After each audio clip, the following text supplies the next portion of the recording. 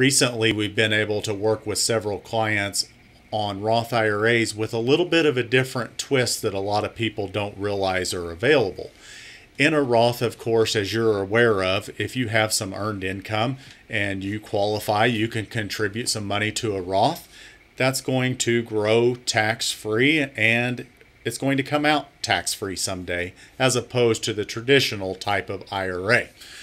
One thing nice about the Roth, though, is say you have a grandson, granddaughter, kid, and they're 14, 15 years old working their first job at a local fast food restaurant.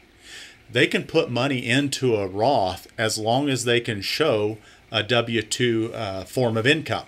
So if they want to put $50 a month into a Roth IRA, all they have to do is have a guardian, such as a parent, be the owner / custodian on that Roth IRA until the kid is old enough to make their decisions on their own, in most places 18 years old.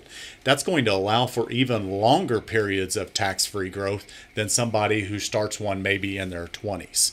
I've also seen where some business owners that pay their children for a legitimate job at their work, at their company, also can show an income, a small amount of income, and that can also be used to contribute to a Roth. So just something to think a little bit outside the box to encourage our kids and grandkids to start early, teach them about tax-free growth and compounding and what that could mean for their future.